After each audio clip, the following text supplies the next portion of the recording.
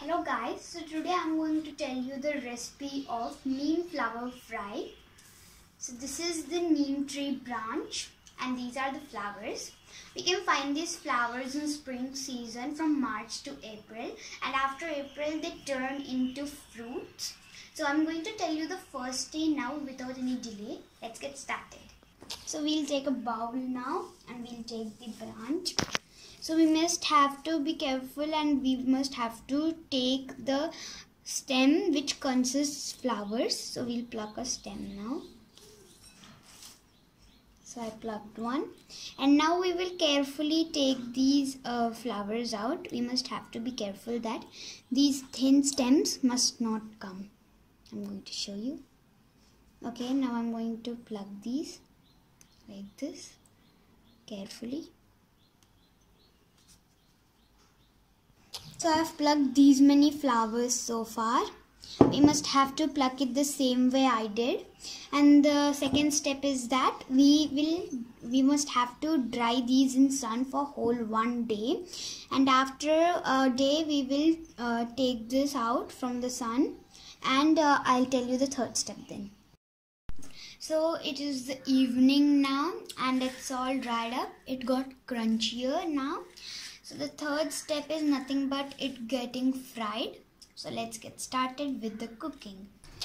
So the ingredients are red chili powder, cumin seeds, salt, oil, and of course our flowers. So now I will let this stove. Okay, and now I'll put the pan.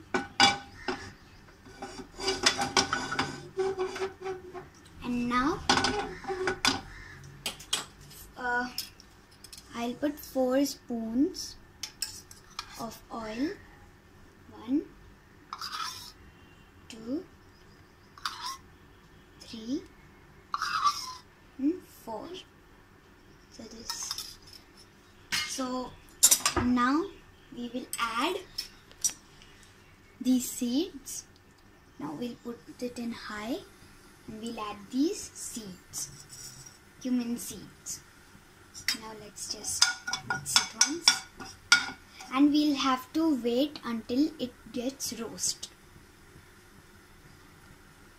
So until then, let's keep mixing this.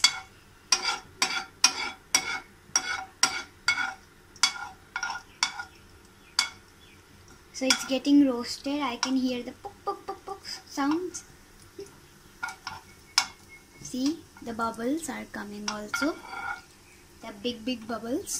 Now it's getting roasted quickly.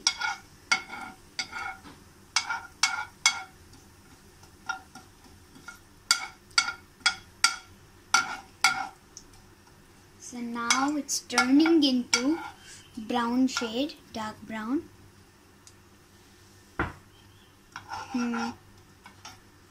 Now we'll put our flowers in this. Quickly.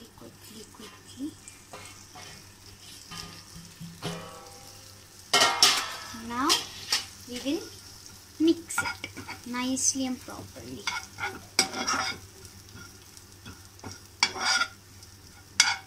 So we must have to wait until this gets roasted. It must have to turn into brownish shade. We'll mix it a bit like this. I can already like smell it.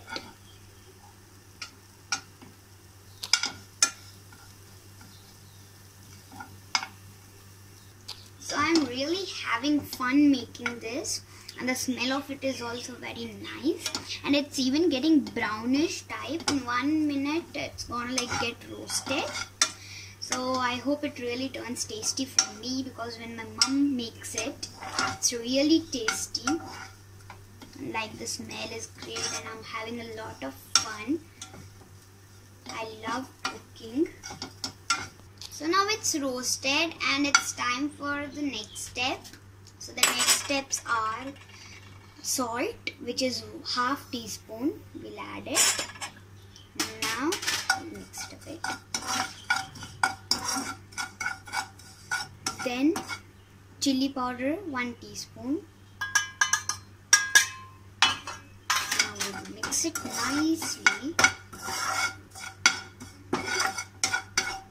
Wow, the smell is so tasty, it's making me water my mouth.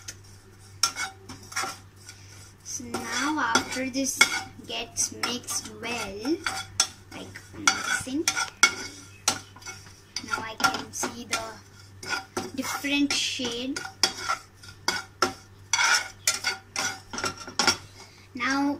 Now we will turn off the stove because it's ready. So now I'm going to give you the review of it by tasting it. It's best suitable with rice. Now I'll mix it. So now I've mixed it. I'm going to add a few drops of ghee. And I'm going to mix it again. And it's time for tasting. But it's turned out perfect. It's really tasty. It's not even bitter. And it's crunchy. It's really tasty. I advise you to try this, please. And this is an Ayurveda medicine also. Yearly we should make it twice or thrice. It's really like Ayurvedic. It even gives us a lot of immunity to fight the COVID pandemic out there, and it's really like very tasty. I advise you to please try this every year, thrice or twice. That indeed was very tasty.